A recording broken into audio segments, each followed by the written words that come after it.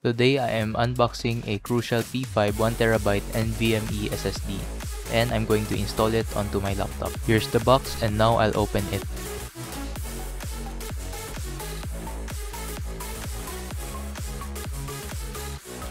So here's the SSD and some papers.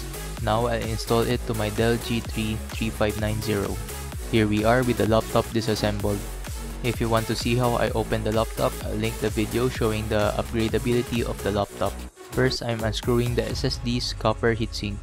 So now I can remove the heatsink and I'll unplug the SSD.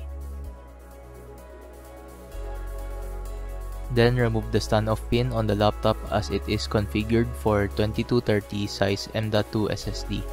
Simply press the two pins as shown to remove it. Here's the standoff.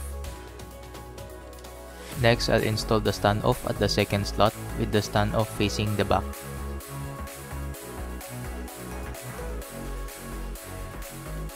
Here's the Crucial P5 SSD.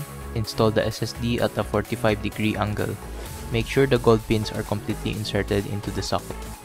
Then install the copper heatsink on the top of the SSD and screw it.